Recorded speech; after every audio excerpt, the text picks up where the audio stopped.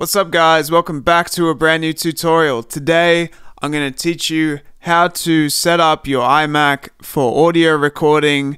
So basically you can record your screen audio for your tutorials or anything of your own purpose.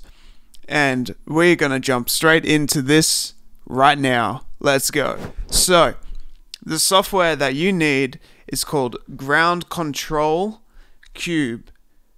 So it's not the normal software that was like iShowU Audio. That's what I used to run on my old MacBook, but for some reason on the iMac it doesn't work. So I've had to change to this software and it seems to work. It might be because Big Sur or just because it's an iMac, I'm not too sure, but this is the software that we are going to use. You have to go to this website called Ground Control. It's by Ginger Audio. I'll put the link in the description. Put in your email. It's for free. Then you download it via your email.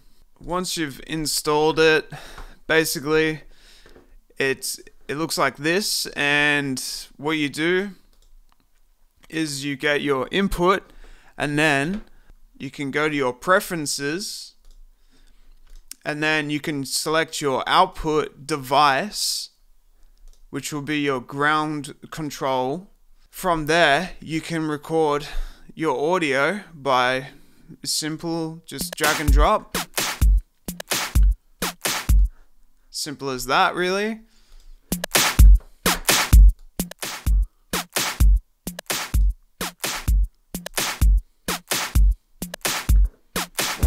To be able to do what I'm doing right now in this tutorial by recording the screen while recording the audio, all I'm doing is selecting the input device on QuickTime, which would be the Ground Control 2-inch, and that is the input here.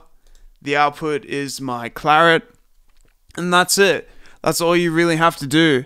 Alright guys, thanks so much for watching. I hope you enjoy this tutorial. I hope you learned a little bit about how to record your screen audio and it fixes the problem.